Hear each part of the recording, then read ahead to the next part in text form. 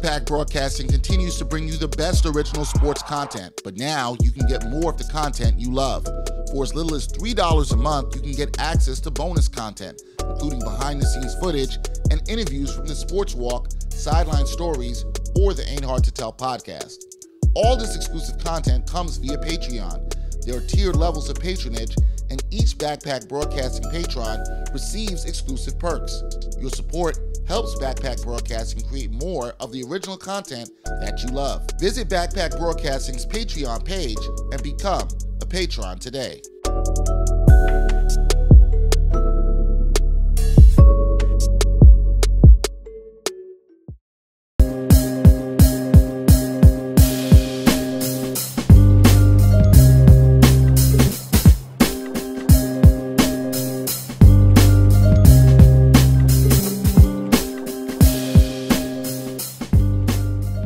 Ain't Hard to Tell podcast, episode 195. Dexter, Henry, Brian, Fonseca here.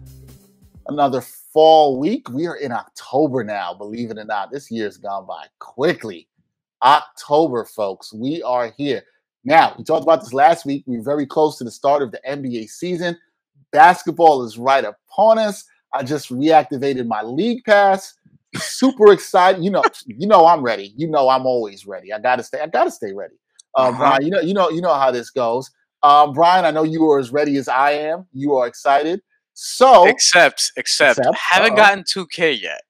Usually you and I will do that by now, but this year we're kind of like, we're waiting. We're waiting. The rating's not really, like the response in the rating's not really that high. It seems like, and after a year that I didn't get 2K, you would think that I'd be really eager, but.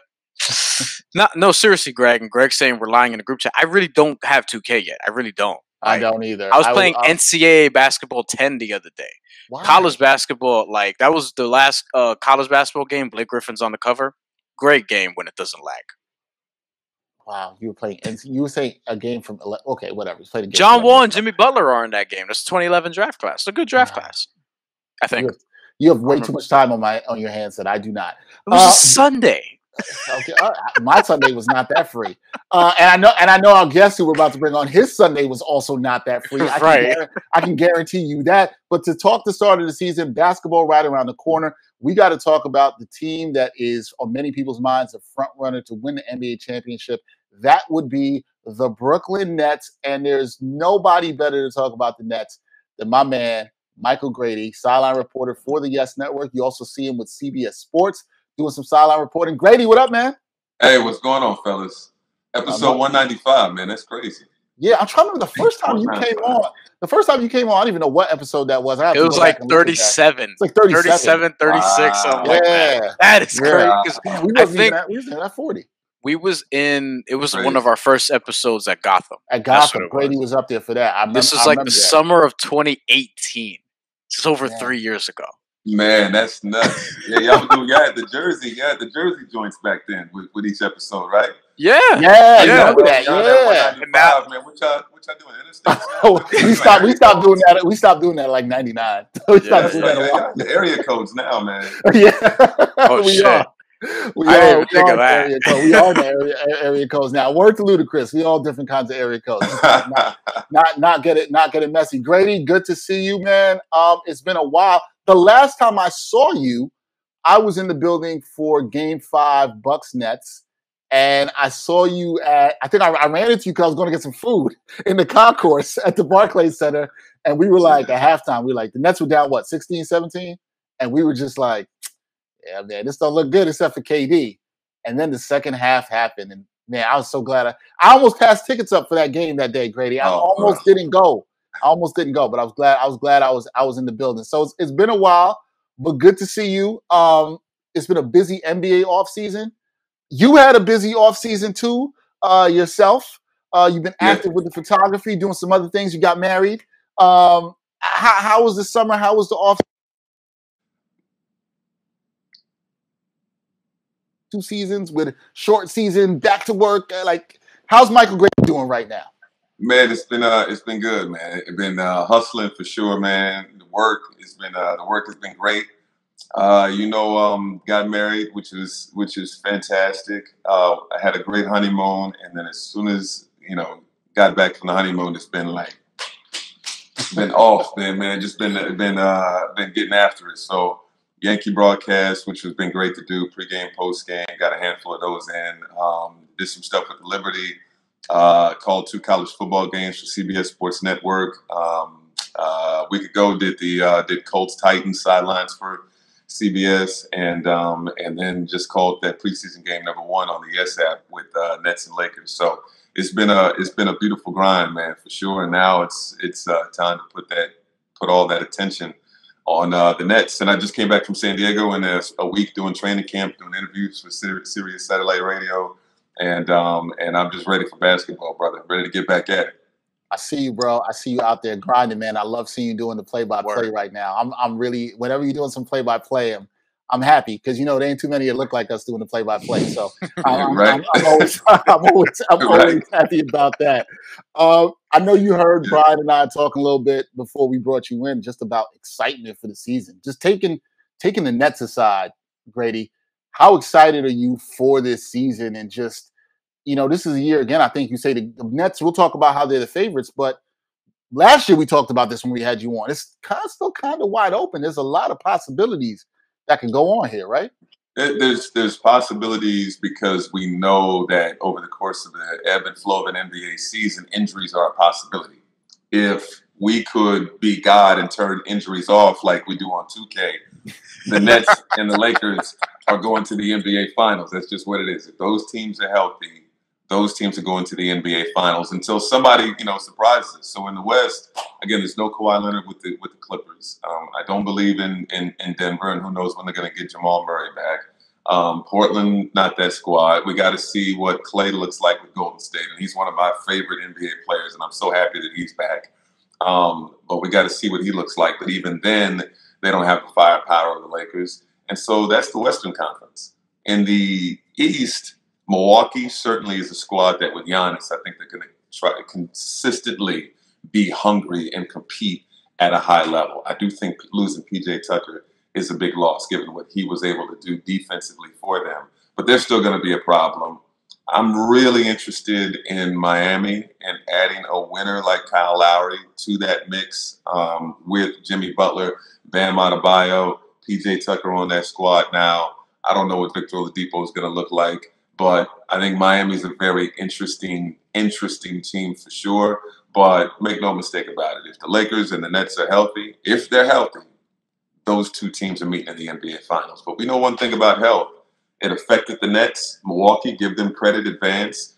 Phoenix, congratulations making it to the NBA Finals. But again, injuries, the Clippers, the Nuggets, it's the Lakers, it's just a thing. So it'll be fascinating to watch over the course of the NBA season. Hopefully, we're not seeing as many injuries as we saw last year because we know that crazy schedule with the games coming in rapid succession played a part in that.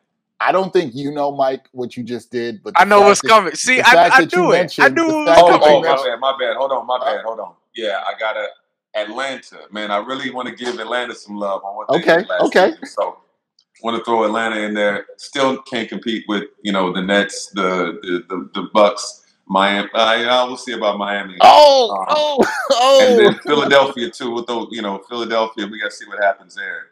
But yeah, I want to give Atlanta some love because Trae Young, man, he was special. He was lighting up the Knicks in the playoffs. Now, Mike, I don't think you know what you did here. You said some magic words, and the magic words with Brian is about the Miami Heat. Brian does not like to come out and say that he's a Miami Heat fan, but we know that he is. He just fronts to everybody on this podcast. You said that you somewhat believe in the Miami Heat. Then you was like, I don't know. Might want to hold back on this. Brian, do you have the only dude I'm holding off on is Vic. I'm, the Vic, the Indiana ties, the way he did Indiana, that whole thing. But Kyle, Bam, Jimmy, Tyler, again, PJ to the mix there defensively. I'm forgetting somebody. And if Vic can give you something, right. I don't think people talk enough about Miami. Oh, well, Brian, talk about Miami because we know you want to. Go ahead. Okay, look. There's something else that I'm working on that if it actually happens, Dex is gonna laugh his ass off, and I'll just leave that there. As far as the Heat go, yeah, I told you Dex on the last pod, and I've told you this otherwise. We haven't gotten deep into it yet because the season hasn't started, but I think that they can go really far in the playoffs again. I don't necessarily think that they're where the Nets or Bucks should be yet in terms of like Eastern Conference hierarchy. I think they're probably the best of the next group. Pending on what happens with Philadelphia, although I don't know how much better they're going to get trading Ben Simmons. And then Atlanta, I'm kind of like wait and see with them because I'm not as high on them as some people are heading into this year. I think they're really good, and I think that they should be commended for what they did last year. I just think it's going to be more difficult this year because the Eastern Conference, and then the Celtics are a team that like I don't know how to feel about them, but I'm not necessarily sleeping on them because they have a little more depth than I realized. And then in the West, the only team Grady didn't mention was Dallas, who I'm pretty high on this year.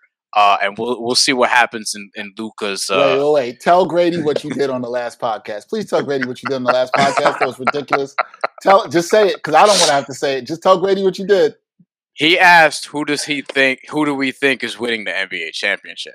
And I said, in terms of like placing a bet, I would place a bet on Dallas Mavericks because of the odds. Because of the odds. Put the camera on Grady, please. Wow, man. No, I only did, but here's my reason. My reason is because with the Nets or the Lakers, I'm just not going to get that much money out of it because they're the favorites. They're the favorites. Dallas is like plus. And then Grady, I asked, or something like that. Not because you believe it, but the bet needs to be worthwhile. I don't believe in anybody right now, Grady. I don't believe in any. This is what I was trying to say last week, but they kept trying to get an answer out of me. I was like, I don't believe in anybody right now because my thing is like, I agree. Like, if you turn off injuries, then the Nets and the Lakers will probably go to the finals. Like, they'll probably be the two teams. I think, in the East it'll be the Nets or the Bucks, and then in the West. The Lakers, I mean, if you turn off injuries, you make Kawhi Leonard and Jamal Murray healthy. So I actually think that Denver or the Clippers could emerge from there. But basically, it'd be two of those 5 teams. But since you can't turn off injuries, I'm scared of every single team in the NBA, all the teams that we're talking about in terms of injury histories, because everyone has something. Everyone has something significant. And some of them, in the case of Dallas, not Dallas, in the case of Denver and in the case of the Clippers, they're coming into the season with significant injuries. And then other guys like, are the Lakers going to make it through? The Nets, we already know. And then they might have other issues besides injuries. We'll see what happens with, Miami's older. Boston is coming off, where Jaylen Brown just got hurt last year for a significant amount. Are they even that good? Philadelphia, you always have to worry about that with Joel Embiid. Portland's not that team, as you said. And you go on down the line, like this kind of is what it is. So I don't feel comfortable picking anybody at this point. That's really where I stand. With that being said, Grady, the Nets, they made some changes. They made some tweaks this offseason. What did you think of the offseason moves the Nets made, and did that make them a better team for the 2021-22 season? It absolutely made them a better team. And this, in the same way that the P.J. Tucker pickup for the Milwaukee Bucks was a game changer for them. So what the Nets lost in guys who can go out there and get buckets, they made up for this offseason by getting guys who can go out there and get stops. And in the playoffs, you need as many of those guys as possible. So you add a Patty Mills who can not only get buckets on the offensive side of the floor, but can play menacing defense and pick you up full court. And so you add that guy to the mix. If you have any issues with Kyrie Irving not to be able to play however many games, you have a guy in Patty Mills who you feel very comfortable in.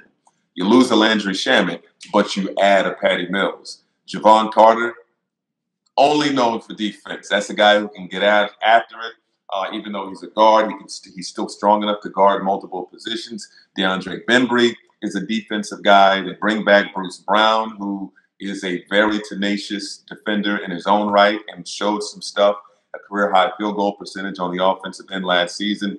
Blake Griffin is back.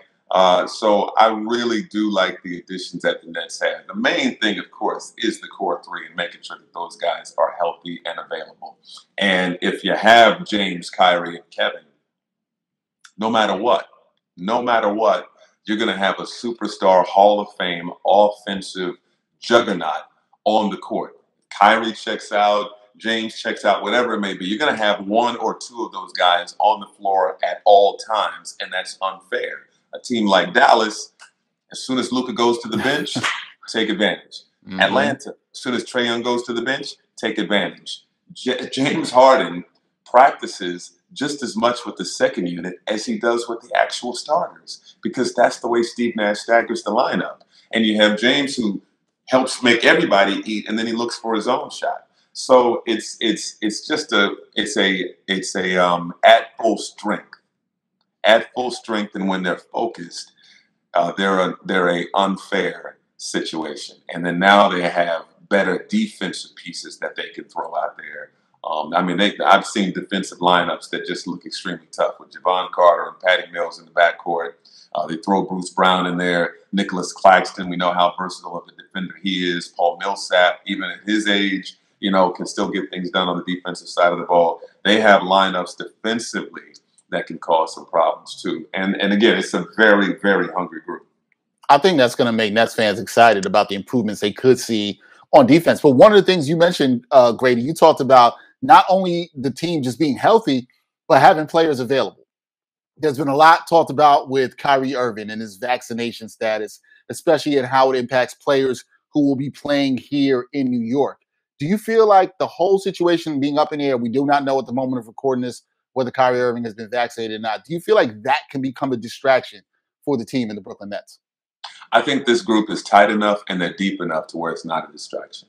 If this was, again, using the examples before, if we're talking about Luka Doncic in Dallas, and Luka had a similar stance, and they were playing, let's just say they were in New York, of course, with the rules that they have here, that could potentially be a distraction because it's dramatically impacting your season.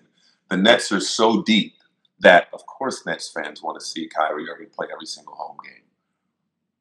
They don't need him to play every single home game. Let's just be honest, So this group is that tight, that close-knit, to where if this situation isn't resolved, in worst case scenario, he is missing home games. They're a close-knit group, and they're tight enough that it won't become a distraction. And the fact that they should win more than they lose, and they're deep enough, again, you insert Patty, you do whatever, they're going to be okay, even from a win-loss scenario. So it's a tough situation. It's a situation, I talked to Sean Marks about this in the middle of last week. It's a situation they're still very confident is going to get resolved before the start of the season. What that looks like, what that resolution is, whatever it may be, we don't have the answers right now, but they're very hopeful that this is going to work itself out. But just from a continuity, from a chemistry standpoint, these guys are close enough to where it's not going to fracture the group, and they're good enough that it's not going to have a dramatic effect on wins and losses. That's good to hear about the group. Now, with that being said, too, Grady, you say that this is a strong, closely knit group. They are ready. They know there's championship aspirations. This is what's out on the table. But with that, last year I think a lot of people thought the Nets could win, but this year it's like the Nets better win. There's kind of that attitude, that vibe out there around that. Do you feel like with what you just said about the group being so closely knit, can this team handle the pressure of the championship aspirations that are being placed upon them from all the people outside, whether it's media, fans, whatever it may be? Do you feel like the Nets can handle the pressure of being title favorites? Yeah, they're not really dodging the expectations at all. And I've asked just about each guy about this, and everybody's a little bit different. There are guys like James who say, yeah, we're supposed to win and we will win, and scary hours and get ready and buckle up, and this is what we're about, and yada, yada, yada. We're going to be unstoppable. And he just speaks from that standpoint. And his game really backs up that talk, and from what we've seen. I can't wait to see him for an extended stretch, in the playoffs, if he can stay healthy. There are guys who just aren't really active on social media or sports talk radio or pay attention and just really don't care what people on the outside are saying. And then there's other guys, Patty Mills in particular. Steve Nash talks like this all the time as the head coach. If you're not finding yourself in a pressure situation, what are you doing? What are we here for? This is fun. a pressure situation where people are expecting you to win, people are trying to take your head off over the course of an 82-game schedule, coming for your throat in the playoffs. Who doesn't want to be in a situation like this? Bring it on. So there's different personalities on this roster for sure, but they all feel like, okay, yeah, people are going to talk about us. We can go in a losing stretch. We can go in whatever. I mean, they dealt with just about everything you could think of last season, from contact tracing to Kyrie's absence for a stretch, the addition of James Harden. Couldn't beat the Cleveland Cavaliers after acquiring James Harden, going through a little bit of a lull there, to figuring all that stuff out. Injuries to Kevin Durant. Kevin Durant got hurt in the first of 5 games on a West Coast road trip, which included games against Phoenix, the Lakers, and the Clippers. The first game was against the Golden State Warriors. Kevin Durant got hurt that game. Nets won. And then they won the other 4 games on that West Coast road trip. That's never been done before by the Nets. And they did that last season, even with Kevin Durant being out of the lineup. And in the game against Phoenix, James Harden didn't have Kyrie Irving in that game either. And he led an epic comeback and they pulled it out. So they have guys who have seen just about everything that you could throw at them. And so dealing with Stephen A. Smith ranting about them in the morning, dealing with sports talk radio giving them crap, or dealing with social media trolls is not going to affect dudes. I mean, when you look at this roster, bro, I mean, it's like 17 years in the league, 16 years in the league, 15 years in the league, 12 years in the league, 17 years in the league. It's crazy, man. This is a group that knows what they're getting into. Some are always looking for more sports content, and among the glut of sports media, some are looking for sports content that dives a bit deeper and doesn't just stick to sports. So check out Backpack Broadcasting's original long-form sports journalism series, Sideline Stories. The award-winning original series takes viewers directly into underrepresented communities within the world of sports. It's a series that goes beyond traditional sports reporting, like box scores and statistics, presenting exclusive stories that you won't find anywhere else. With a diverse group of correspondents, the series provides interviews and interesting stories around the world of sports, because there is so much beyond the game, and so much that occurs off the field or court that impacts each of us and the world we live in. Giving a voice to athletes, coaches, fans, and everyone involved in athletics, Sideline Stories looks to push sports storytelling further than ever before. It's a winner of the 2020 Independent Shorts Awards, and all episodes of Sideline Stories are available for viewing today on Backpack Broadcasting's YouTube channel and Facebook page. Let me ask you this, because we saw, obviously, Milwaukee. I mean, we have questions about whether or not they would have legitimately, finished them off had, the Nets been healthy, or Kevin Durant's foot been a little smaller, et cetera, et cetera. You said they wouldn't. They wouldn't. Okay. They wouldn't. I tend to agree with that. But me too. There's a certain confidence that guys talk about when, you actually get over the hump and get a championship. And although, the situation and the circumstances were in Milwaukee's favor last year, they did get it done behind Giannis, behind Chris Middleton, et cetera, Drew Holiday. And then Drew Holiday went out and won a gold medal with Kevin Durant on that same team together during the summer. So I don't know. Do you think that is going to just boost their confidence and ease them a little bit and remove some of that pressure from Milwaukee? And are they going to play freer this year? And if so, is that a threat to the Nets, in any sort of respect? The main threat is that Giannis is a different breed. That's the main thing. I think that both things can be true. If the Nets were 100%, Milwaukee's not winning that series, period. It's also true that they finished off the Nets, they finished off Atlanta, and Giannis went supernova in that NBA Finals against the Phoenix Suns, and they deserve credit for winning an NBA championship. That is also very, very true. That said, I think we all want to see a full-strength Milwaukee Bucks team against a full-strength Brooklyn Nets team. And I would be, for one, extremely excited to see that slugfest, no matter how it turns out. If Milwaukee wins that series, I'm a basketball fan first. So I think it would take some amazing performances, and I would enjoy it with my popcorn. But that's still something in the back of Milwaukee's mind. Even when James Harden went down 60 seconds into Game 1 of the Eastern Conference semis, the Nets went out and smoked them in those 2 games with Kyrie and Kevin Durant. Smoked them in those first 2 games. And then when Kyrie went down with the ankle injury, That's, of course, when the series shifted in Milwaukee's favor. But they were laying waste to them with just two of the superstars. So, yeah, in a big time stage, big time moment, who knows what will happen? And they face each other in a preseason game coming up, but they'll face each other to start the regular season. And Milwaukee may win that game. Who knows? But it's still a different animal when you're talking about those guys being locked in come playoff time. So again, the big threat though is Giannis and his mentality. I'm so impressed with that dude. I'm so impressed with the way that he carries himself. I'm so impressed with his dog mentality. To be made fun of at the free throw line basically the entirety of the playoffs. Shaq didn't get. I mean, we make fun of Shaq and whatever, but they weren't counting when this brother was at the free throw line the way they were counting Giannis and howling, laughing as he bricked shot after shot. And even though he was bricking those shots, he still was aggressive in getting to the basket. Meanwhile, Ben Simmons is dumping the ball off from a T-stock diver. So it's like he kept coming. He kept coming, and I respect that. I respect the hell out of that man. And then what was he doing in that final game of the NBA Finals? Man, he was knocking those free throws down. So that's a dog right there, man. Yeah, and then you mentioned, you broke down basically the Eastern Conference earlier, but we're looking at, in the East at least, the Nets and Milwaukee being those top two teams.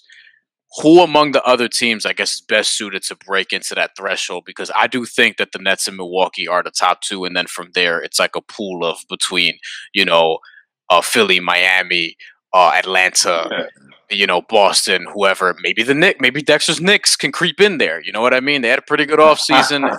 So we'll see. But Grady, don't say that. You might piss off some of the Nets fan base if you say that. No. But who do you think? Who do you think is their biggest threat there? Because I would say it's Miami, to the surprise of not Dexter or anybody here. But yeah, well, number one, we need to see what Philadelphia eventually gets in return for Ben Simmons. They are going to make that move at some point, and I don't think they're going to get equal value. But could it be a fit that still makes them very difficult? I mean, we can't forget the fact that Joel Embiid was an MVP candidate a season ago, so he's still going to be an issue for teams night in and night out, and he stays hungry. They still have very good players on that roster, and they're going to get more talent. They should not get draft picks. They're still going to get some more talent in return. So yeah, I'm curious to see what they do. Tobias Harris, who I was forgetting, had a very strong season a season ago. We know that he's a solid player in this league. So we'll see what they get in return. And Philadelphia could be that third team, but there is still a gap between the top two in the next squad. So I say Miami. We'll see what happens with Philadelphia, but Philadelphia is right there. Atlanta, I really love what they did last season. And when you have a special season like that, it could be. I really keep an eye on whether or not that could potentially be a letdown. I think Trae Young is going to be special, but those other guys all have to elevate their game to another level for them to even have a chance to get back to a conference finals. On top of that, you mentioned the Celtics. I just don't believe in the Celtics, man. I just feel like that whole situation, even though Tatum and Brown are still extremely young. Right. I'm a big fan of Marcus Smart because he's, again, a dog mentality kind of dude. But I just don't feel like they have the right mix. I just don't feel like they have the right guys to complement each other to really put a team out there to be a threat in the Eastern Conference. And that's while saying that they have two of the brightest young stars in the NBA. They still just don't have the right mix. So I don't take the Celtics that seriously as a threat. Indiana has had talent. My roots are in Indiana. I still kind of keep an eye on them. They have talent. They just can't stay healthy. They can't stay healthy. I mean, you go to look at their roster. It's a respectable group. For sure. With Brogdon and Karis LeVert and Miles Turner and of course their big man Sabonis. T.J. Warren didn't play last season. He's back in the mix. I like their rookie Duarte. So they have some players, but it's always something with Indiana. And I think having a new head coach in the mix and bringing in Carlisle is going to help them out too.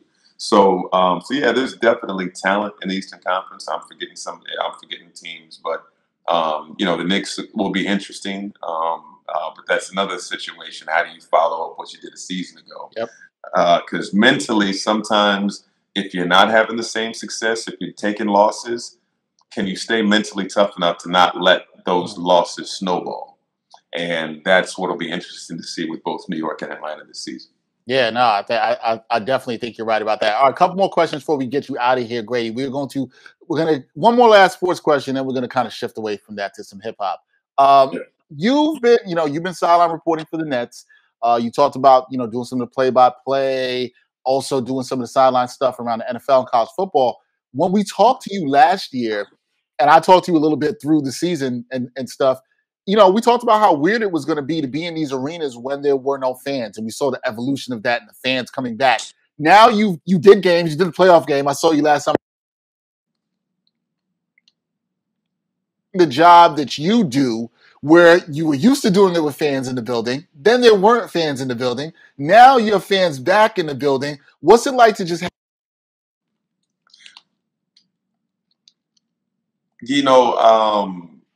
It was unbelievable. It was unbelievable, my man. Because our whole lives we've seen nothing but fans in the building, and to have that taken away for a stretch, and to not have that energy, because I always talk about like this holy trinity of game broadcasts. You have the players, of course. You have the announcers who are describing the action. And then you have the fans who are providing the juice, who are giving the energy. And to have that equation taken away for an extended period of time, man, it's just crazy how you could get used to something like that. And then when fans were brought back in the building, and players are deal with this too. I was talking to Blake Griffin. I was talking to a number of different guys. And these guys were like, bro, when it was a packed house again for that first playoff game against the Celtics, we were shook. Like shook to see, the energy, and guys were, extra hyped. And sometimes when you're extra hyped, you could do too much. You could be, thrown off, a little bit rusty out there.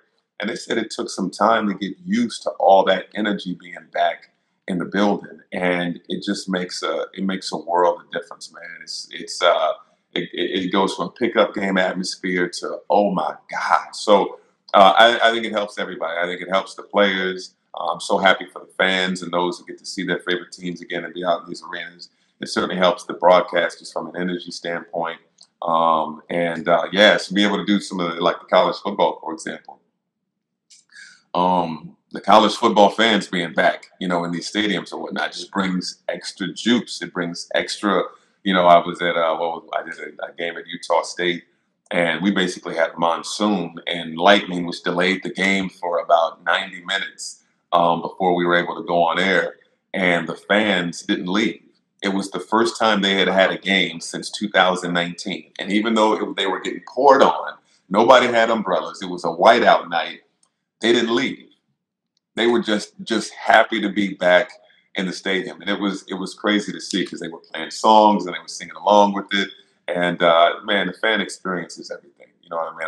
I enjoy being on the broadcast for these games, but like I told you and Brian like 1,000 times, man, I'm a fan first, and Right. I love the energy and being around the fans, and it was exciting to see them back in the building in Barclays Center and around the country, man. It's been amazing to see. Yeah, man, just getting back in it with some fans. What we talked about when I saw you at the Game 5, that was a tremendous experience. Just being there. I think it was the first time I've been to a Nets playoff game where I wasn't a member of the media, working it as a member of the media, and it was just the energy and what KD did that night. Man, it was just that was just crazy. It was crazy. All right, to some hip hop. Now, Greg, my producer, I'm switching the last two for a reason that Grady will see in a minute. Grady, the first time you were on this podcast, you shared with us a story about Lauryn Hill. And you going to see Lauryn Hill, and of course she was late. You told us a story about that, and I thought it was funny. So, as you probably saw, because the hip hop head that I know you are, you saw the Fugees are back, and they got their comeback tour, and they had their little tour down at Pier 17. They had it down there, and they were 3 hours late, which 3 I was hours like, late. yeah, it's predictable. Which I don't know about you, Grady, but I would have been like, yeah, I don't need to necessarily go to that show. I've seen Lauryn before, and I had the same experience as you. She was late. I love everybody knows, you know me, I love Lauryn Hill, so this is no shade to Lauryn Hill. The Fugees coming back and reuniting on a tour. If they were to do another show in New York City, would you go? Considering your experience last time with Miss Lauryn Hill showing up late. And reportedly they did, and were 3.5 hours late or something along those lines. 3.5 hours late, and they did 7 for like songs, a secret show or something like that. Yeah. That's a no. That's a no. I would subject myself to that punishment once again. You would. But if it's, because it's, seeing Lauryn is one thing. And if it was just Lauryn, I'm good. I've had my fill of that. But to see the Fugees together, Lauryn, like, I still have love for Lauryn. I just don't want to wait 3 hours for that. Like, I saw that before. So, but 3 hours to see Wyclef, to see like the Fugees, like all three of them. Come on, bro. I was subject myself to that punishment. Wow. I was messaging some folks like, man, where's these? Hey, DC, like, where we going? Like, where we going? So you're trying to make this happen? Okay, you trying to make this happen? Okay, trying to make it happen. Now the challenge is, what time do you show up? Like, it's one thing to say you're going. Like, I'm not telling you, if the show starts at 7, bruh, I'm not showing up at 7. No. So the challenge is what time do you show up? So that's the challenge right now. I feel like I'm going. I feel like if the show starts at 7, you gotta at least aim to be there in that 9:30 range. I was thinking 9. But Grady, but it's like regular party rules. You know how you never show up to a party early? Like, that's all it is to me. Like, when the doors open at 7 or whatever, like, yeah, I'm getting there at 9. And unless Grady, unless you got some VIP access, the thing is, you're foregoing being closer to the stage, right? Yeah. Which, sometimes that's great for a show. Sometimes it's not necessarily necessary. It's not necessary. Yeah. But yeah, 9:30 sounds about right. That sounds. What they got to do. If they had a dope DJ, you know what I mean? Like, right. I don't know who the DJ will be, but if the DJ is somebody crazy, okay, then maybe he might show up earlier. Or to Dex's point, maybe I'll show up a little earlier. Or to Dex's point, maybe the sort of hack in all this is just get a VIP, pay extra, and get that VIP so that, like, you're just chilling the entire time. And I need somebody at the arena or venue to tip me off to be like, this is when the Fugees are en route to said place to perform. Right. Then I will leave. If you're VIP, you might get that. You might get that. It'll be like the chick over the loudspeaker when you're on the subway and your next stop is whatever. Like, that's probably all it'll be. You get that alert. Bro, Fugees are coming. You're good. To hear, Ready or Not, Zealots, Fuji Live, bro, Killing Me Softly, like, to hear that live, man, come on. That'd be dope. Okay, all right. So Grady is in on the Return of the Fugees and trying Dexter, are you? Concert. If I get so 2 caveats, I'm in if I'm rolling with Grady. And Grady and I can get the information about exactly when the show will be. I'm good. Yeah, I'm good. I'm straight. I'm there. I'm definitely there. Grady, before we get you out of here, we always like to talk some more hip hop too. What have you been listening to this year? Any albums you really loved this year? What's been your hip hop favorites for 2021 thus far? Man, so I've been kind of bouncy. Usually I put together a playlist when there's like multiple albums out at the same time, and I'll just put like a playlist together and like pull songs. But I've been kind of bouncing between albums. So obviously the whole Donda, Certified Lover Boy, that whole thing. Neither of them classics, but both, but each have like songs that you can rock with that you'll skip ahead to or whatever it may be. Donda was all over the place, and unfortunately the best song on Donda never made it on Donda. Are you talking about the one with Andre 3000? With Andre 3000. Bro, how good is that verse? How good is that verse? Andre, man, it's like it makes you emotional how good that verse was, bro. Like, it's crazy, man, to be that gifted a lyricist at his age. And I think I may have told you before, I saw him in an interview Rick Rubin, and he just wasn't really interested in putting any music out. He wasn't sure that he was going to be accepted. He wasn't sure that people were going to be okay with whatever he was experimenting with on his own at that time. And it's like, dang, this is Andre 3000. Like, they breaking barriers, all kind of stuff, like outfits to style and all this other type of stuff. But him opening up about his insecurities with Rick, I thought was really fascinating to watch. So anytime I hear him drop a verse or come out with something or have a feature, it's like, oh man, this is awesome. Somebody got him out. Like, somebody brought him out. Yeah. And so Ye brought him out, and he gave a amazing verse, which was the best tribute to Kanye's mom, including all of Kanye verses on Donda. Sorry. It was an amazing. I mean, it was just an amazing verse. Then for Kanye to have his verse, and then whatever the reasons, I didn't quite understand how it couldn't quite make the album. But nevertheless, I thought that track was bananas. I agree. That's crazy, because there's another. I don't know, Grady, if you heard this, but there's another Andre 3000 verse that was floating out there that would have been on a Kanye project. And it was scrapped. It was on Cop Shot the Kid on the Nasir joint I remember with that. Nas. Okay. Oh. And there's an Andre 3000 verse on that is somewhere. You could Twitter it, whatever. I don't remember like who posted it or whatever.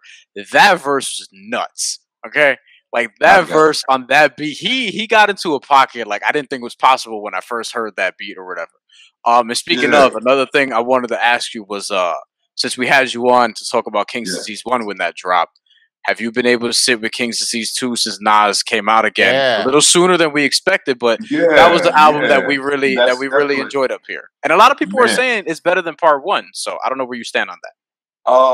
So it came out. One of my guys who used to work for the Nets now, and then moved out to Denver. We love talking about Nas. Alex. Shout out to Alex. Yeah, my Alex, guy.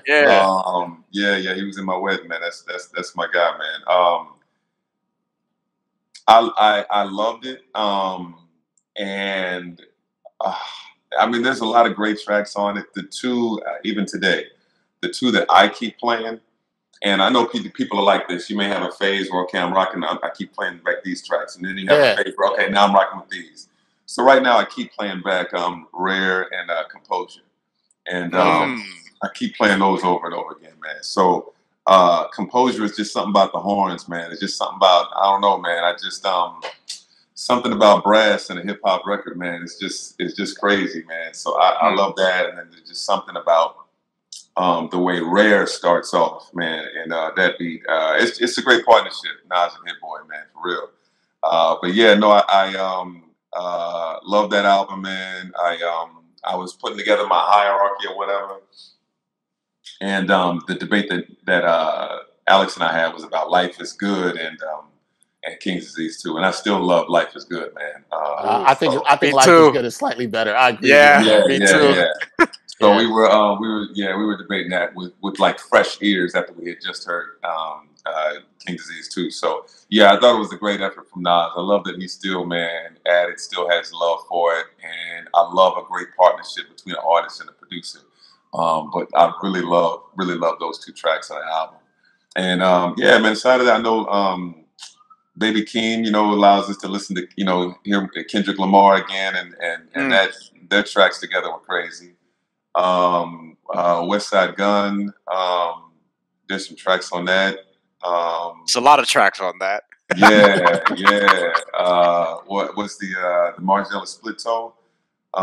Yep. That's one, man. It's I don't have a car out here in New York, and that's one that I just want to like ride to. Yeah. That bold cover, man. That's one you just want to ride around the city in, right? So yeah, there's some good stuff on that one. I'm probably forgetting something, but do you have a favorite album yet this year, Grady? Is there one you feel like is leaps? We get to this at the end of the year, but is there one that you feel is leaps and bounds better than everything else, or that you've really been coming back to consistently? That's a tough one, man. Give me a hierarchy right now, because right now I'm playing about the same number of tracks off of each of these albums that we're talking about. I think King's Disease 2, I think it's gotta be up there, and I may put that as a favorite. Even though Donda's all over the place and people feel the kind of way about Kanye, I think there's enough good stuff in there that it's not a throwaway. Drake is always going to be Drake, but and while there are tracks on there that I really like, it's not. I don't think it's like one of his best efforts or whatever. I think it's Drake is going to be Drake is perfect. That's the perfect way to say that. Yeah, did you like J. Cole? Did you like J. Cole's offseason? I did. It's been a minute, and I've been meaning, especially with him touring, to go back and like revisit that album and go to and just kind of revisit the album. I remember I enjoyed it. And I remember there were a couple of tracks on it that I liked, but it wouldn't be in my album of the year category though. And I'm a big J. Cole guy. J. Cole guy. Who else we forgetting in there? A lot of Grady. I don't know. Again, I right now I'm giving the edge to Nas, but there's multiple reasons for that. Am I forgetting? Yeah. Well, I know I got to be. Nah, there's a lot. We have some stuff that we'll talk about. There's a speaking of Lauryn Hill, there's a great Lauryn Hill verse on that. Yeah, absolutely. There's that too. I was listening to that earlier, and I know she made a line about the lateness.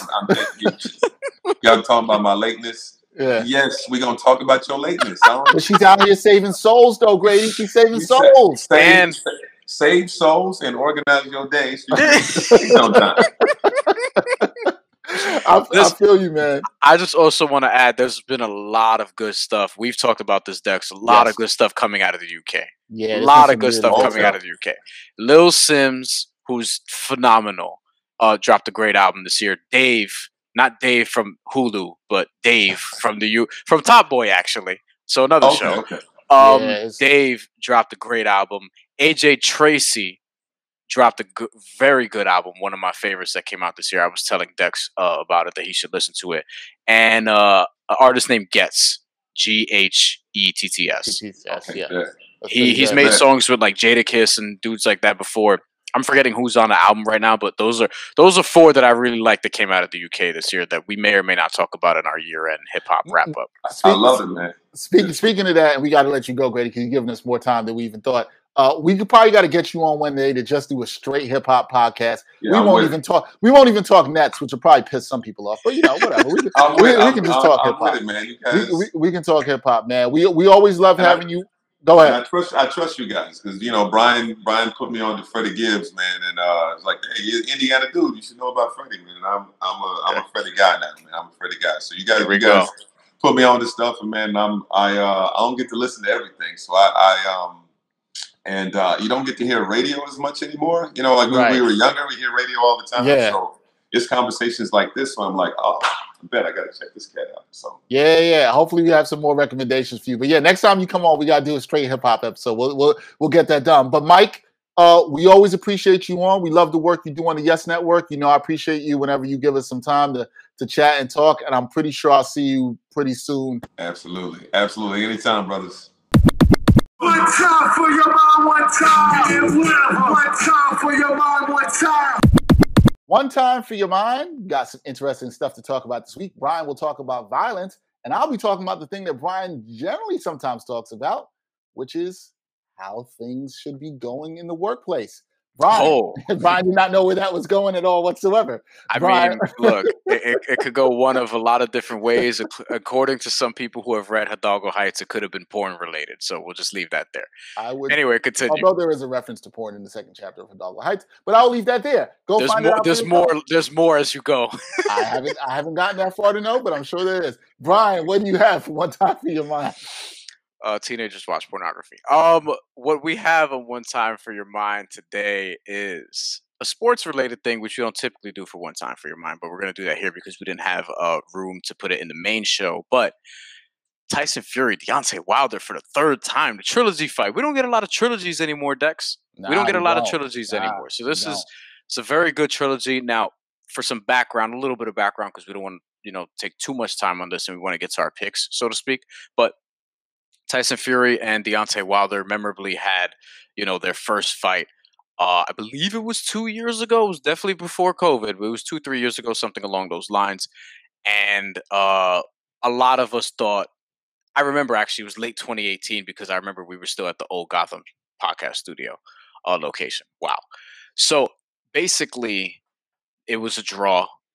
Many of us thought Tyson Fury outboxed Deontay Wilder and should have won on points, 115, 111, or 116, 110, something along those lines. And the scoring was a little wonky because, remember, Deontay Wilder had some knockdowns in that fight.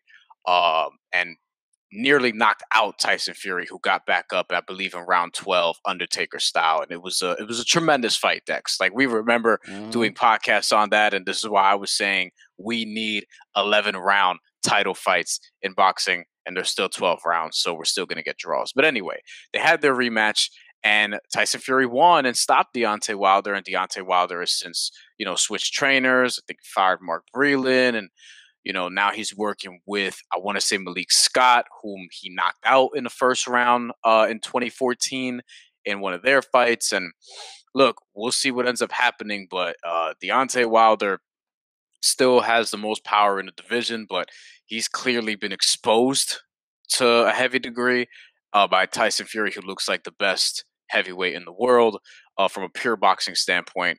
And I can't wait for it, but if Deontay Wilder wins, it gets very interesting because it's like you're going to have to do it a fourth time because there's a win each and a draw. So we'll see what ends up happening. Right now, for odds purposes, for betting purposes, we'll use FanDuel here. And I was looking this up, Dex. I want to see where you stand. Tyson Fury on the money line, minus 350 favorite. Not surprising to me. Deontay Wilder, plus 250 underdog, and if you want to bet a draw, that's plus 2,000. Fury by KO minus 110, by points plus 270, so they don't think it's going the distance over there. Deontay Wilder plus 310 by knockout and plus 1,600 on points, which I agree with. I would never bet Deontay Wilder on points. That's not how he's going to get it done. Nah. So I think Tyson Fury wins this, and this comes 2 weeks after Alexander Usyk upset Anthony Joshua and completely outboxed him, and it wasn't even close. Okay, so there's a new world heavyweight champion anyway. I think the loser should face Anthony Joshua, and I think the winner should face Usyk, and that's probably what will happen. So I think Tyson Fury takes this by decision, but I won't be surprised if Wilder knocks him out because he could do that. I'm hoping Wilder knocks him out. I'm not a fan of Tyson Fury. I get it. I understand. Tyson Fury, as Brian would say, is one of those punchable faces, and we're hoping that Wilder will get some punches on him in this one. But I understand the betting reasons why you would go with Fury and what we've seen from all these fighters and seen from Fury recently. Like, look, I was shocked at how dominant Fury looked against Wilder in the second fight. I was really shocked at that. Wilder, I guess I could say I was more shocked that he looked like he didn't come ready to box. There's a whole thing about the outfit he had on and whether it was too heavy and all that. And it's like, okay, and what I want to see from Wilder, at least, is like, look, man, come out focused. We don't need all that, okay? We just need you to come out and box. Forget about being hyped about the entrance music. Forget about all this stuff. The point that Brian makes that I think is good about this really quickly is the thing about Wilder that we know to be true. We have seen this man struggle before. We saw him struggle. Luis Ortiz basically had him on the ropes, and he showed you the comeback power that he can have to get a knockout, right, B? We know that this can happen. So I'm rooting for that with Wilder. If I was betting on this and I wanted to take Wilder, I think maybe where you can get some good values putting your money on. What was Wilder by knockout? Was like plus 350, something like that. Go, if you're going to bet Wilder, go with the way you think that he most likely is going to win. I'm with Brian on this. He's not going to go the distance. He's not winning this on points. That's not his game. If this is going the distance and it becomes very technical, where we got to decide this by points, probably advantage Fury there. Don't necessarily love that. But look, I'm entertained by this. I will be watching this. I'm sure I'll be texting with Brian talking about this. Maybe we'll do something special around this. Absolutely. So, and the the biggest thing I want to stretch and my thing with Deontay Wilder is we need to see the improvements because Tyson Fury read him like a book. He was clearly like telegraphing his overhand right the entire time, set up by the jab. Sometimes it would be a hook. And Tyson Fury would just slip him and just uppercut him, slip him and jab him, just slip him and keep his distance. Like he was doing that all night long, and it was very easy, especially the second time around. Like you really telegraphed it. He really telegraphed it there. And then Deontay Wilder did catch him in the first fight, but again, Tyson Fury got up. So we'll see what ends up happening. But Deontay Wilder needs to get better as a boxer, and he's somebody who's already kind of late in his career, though he was a late starter. You know, Olympic bronze medalist in I believe 2008, but he's somebody who's in his mid 30s at this point. So if he doesn't make adjustments, and this is why you get a new trainer, like we'll see. I believe that he, will be better, but I'm not sure if it'll be good enough all around because Tyson Fury, he's that dude. I can't lie. I know. I'm Tyson Fury. I hate to say it, but he has looked really good. We'll see what happens with that fight. We'll be talking about that next week for sure. All right, for my one time for your mind, this involves work. Brian always talks a lot about this. Are we truly changing the culture of work? Are things changing? One of the topics I came across this article. I want to pull this up so I don't get the author wrong on this. This was an article by Vox Media. Google's plan to cut pay for remote workers who locate is a bad idea. And this was written by Rami Mola. And it was a really good piece that talks about as more people are working remote, specifically in areas of technology in the tech industry, people want to keep those same salaries. But a lot of times people are paid based on the markets they live in. And I've always thought that's probably not really fair, right? Like if you have a specific skill set, no matter where you're working from, especially in an industry like tech, you should be paid for the demand or the needs of that specific skill set. And as people don't want to return to offices, which Brian and I've talked about more on this podcast, people are going to push more back on that. And I'd say whether you live in San Francisco or around in Silicon Valley, or you're doing the job from Austin, Texas, or Boise, Idaho, or whatever it may be, you should still be paid what you're worth as this goes on. There's this whole debate about this because some companies like Google are still trying to force and get people back into the offices. They don't necessarily want to change the salary structure. It's kind of a game of chicken here and how this is going to go. But I think a lot of this rears its ugly head about capitalism, and capitalism is all about, hey, can we get people to do this work for the cheapest? This is why so many jobs are outsourced to whether it be China or India or other places like that. And so this really causes a shift where if you're going to pay workers that work in America, should we pay them based on where they live? I say no. I say it should be based on the skill that they do and the value that they bring, especially in a job that can be done remotely. That's the key. If the job can be done remotely, then why not pay them based on the skill and demand of what that is? Now, all these places are trying to get people back into offices. They say that it boosts the company morale and connectivity and all that stuff. And that might work in some industries. I'm not knocking that completely. But I do think this is something to watch in terms of remote work and if people are still able to keep the salaries based on the places they lived before, because we have seen a migration of places, of people, particularly in places like Silicon Valley, that have moved to places where the cost of living is lower, but they still want the same salary. And I ain't really mad at them for that. Brian, I know you would support this too. I'm not shocked at this. You feel like the people should get paid what they deserve based on the skill set that they bring to the table, right? I absolutely do. And I do think like look, there's something to be said for if you're in a bigger market, you should probably like make something reflective of what it takes to live in that market, right? Like I could probably do remote job X for less money in Florida or in Minnesota than I would in New York. But I think that's more of a market thing, not like what is being discussed here. Now, in terms of the job itself, yeah, you should be paid based on your skill set, your experience, and people say that that's the case, but that would only be the case in a utopia, which we don't currently live in. I am for people who can work from home, that they should be able to. I'm not anti-office, but I do think that for a lot of jobs, clearly as we can see here, you don't really need to be in an office 5 days a week. Dexter and I had been doing this from a podcast studio, and a very, very good one that we were proud to have done a podcast there for years. But it's just easier to do it this way. Way easier in terms of financially, in terms of just like managing your time, and it's easier to just pause the video game and go over to my laptop and be like, all right, let's do the pod, as opposed to renting out a studio for X amount of hours, and then I'm spending my whole Saturday there, and we're recording episodes, and then on top of that, we have to edit them and promote them and things of that nature. So it's all about working smarter and not harder, and creating a better work-life balance for yourself. So I'm always in support of that. And I do think that, look, there is something to be said for like going into offices and seeing people. I would do that, but only for a job I enjoy. If it's a job I can't stand, then I don't want to see any of you motherfuckers. That's a good point, because if you force people into being back in the office, so as I wrap this up, there's going to be a lot of talk about how is this going to affect people and how they feel about this going forward, and will they be as productive as they were before? There's going to be at least something to question about that. But that's it. That's it for this episode of the Ain't Hard to Tell podcast, episode 195. Special thanks to our guest, Michael Grady, for rocking with us as always. We appreciate him. Please continue to support us any way that you can. For Brian Fonseca, I'm Dexter Henry. Until next time, y'all.